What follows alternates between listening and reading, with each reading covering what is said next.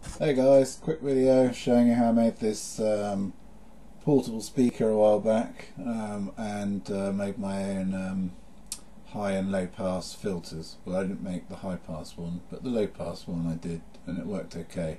So basically all it is a piece of steel tubing with a whole bunch of doorbell wire wrapped around it, and whether it was my untrained ear or not, I don't know, but it did seem to work.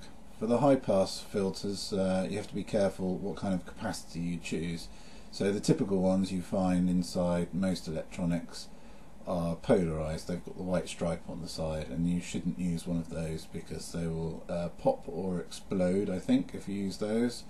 So this is one out of a speaker, and it's bipolar, and that worked very nicely.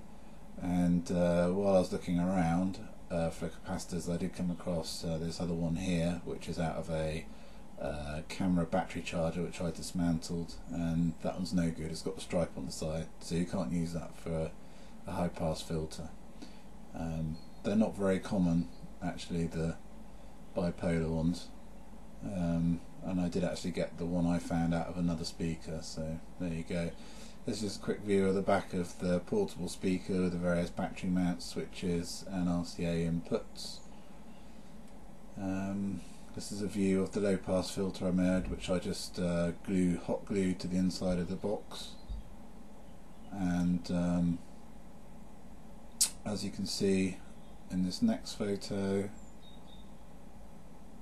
there is all the sort of bird's nest of wires connecting everything together. There should be pictures in a minute coming up of like a proper induction coil, which is what you would typically use for a low pass filter. The reason it's called low pass is because it lets the low frequencies pass. So you don't want high frequencies going into your big bass cones, so you use a coiled inductor like the one shown here. That's a proper one out of a speaker. It's the copper coloured thing in the top of the picture. So that's what they really look like. It's like a solid cast iron core wrapped with lots and lots of enamelled copper wire, and you can see them both there.